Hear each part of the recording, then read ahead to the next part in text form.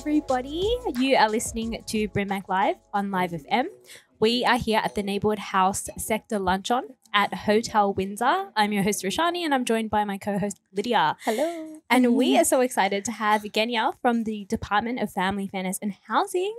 Genia, welcome to the show. Thank you very much, and congratulations on your award. Thank you. Thank you. So Feels really good. It really does. Genia, can you tell us a little bit about what you do? Sure. I work for the Department of Family Fairness and Housing, and we support the Neighbourhood House program by providing funding for coordination. I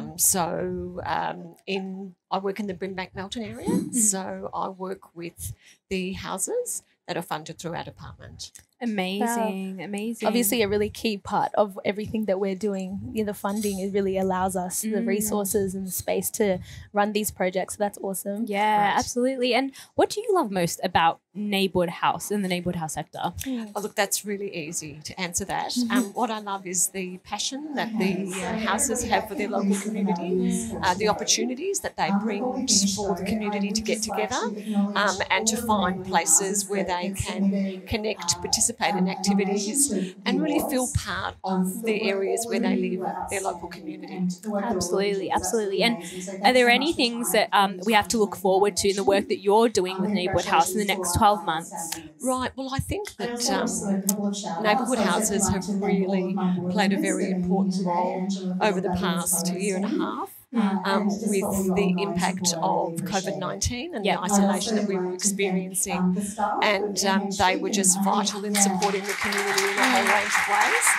And now that we're moving into recovery, I think that the neighbourhood houses play a really critical role in helping people reconnect and get out of their houses and back participating and getting involved in their local community, because the isolation was really difficult and had a very, negative impact on a lot of lives. So giving people the opportunity to get back out into the community, participating in programs and just being with others. I think that's really critical. That's amazing, because community connectedness is important in all contexts, and it was important during COVID for different reasons than it is now. So that's awesome. That's really good. Well, thank you so much. I know we've heard so many stories about how Neighbourhood House has helped a lot of communities, and I think that the work that you do as well is really the backbone of that help. So thank you so much for the work that you do. My pleasure. Thank you so much for joining us here today. And I just say it's been great to hear about all the fantastic projects that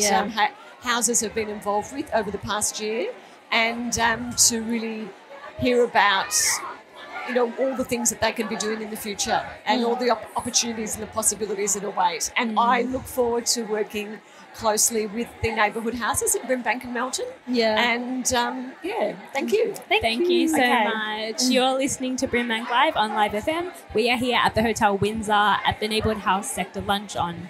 Thank you.